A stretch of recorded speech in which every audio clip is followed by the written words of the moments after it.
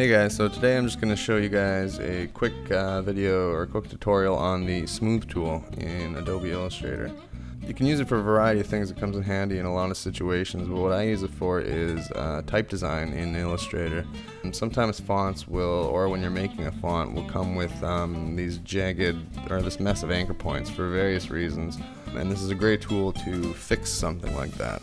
And the way to find it is to go to your tools here. Look for the shaper tool, which looks like this, looks like a little pencil in front of a circle there.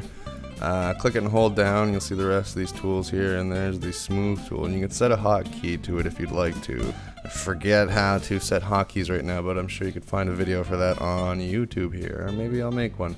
Anyway, select your object, select the smooth tool, and then just click and drag over the points, and it'll slowly, you can do it as many times as you'd like.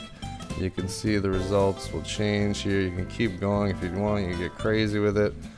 But yeah, it does a great job of smoothing everything out and reducing the amount of anchor points that are in your shape.